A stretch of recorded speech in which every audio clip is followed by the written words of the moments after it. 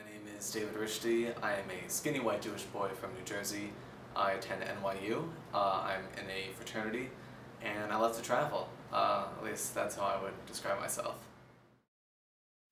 So the thing about Dave, or David as some might call him, is that, you know, he's a really nice guy, he has a good heart, but his downfall is his bitch of a mom. Hey, Mom. Hey, how are you? Good. She's a horrible lady. David, I didn't give birth to you. I put my nice food items, like my protein bars, like Atkins food, like protein shake mix, under my bed because it's very nice, it's very expensive, so I don't want anybody to eat it on accident. Now this bitch decides to call me a squirrel in front of everyone and keeps perpetually saying that I'm a squirrel putting my food underneath. Why don't I put it in the pantry? Why am I not a normal human being? So no, that's just one of the many reasons that I just think she's just a very, very mean person. If I remind you of one person, who would it be? Larry David, of course. Why is that? He's a lovable moron, just like you. Did I say something wrong? Nope, sort of expected that.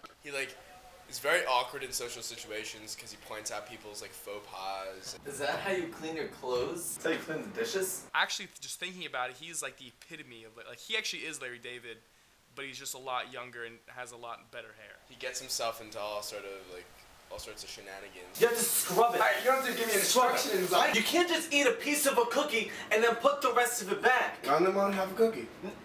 Then don't have any cookie at all! I don't know, I consider myself more like the Cloonster, George Clooney, maybe.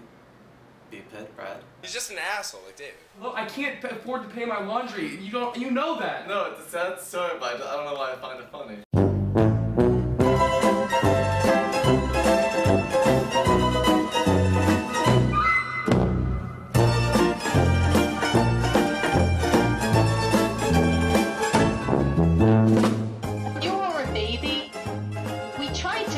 Give you to a family of dogs.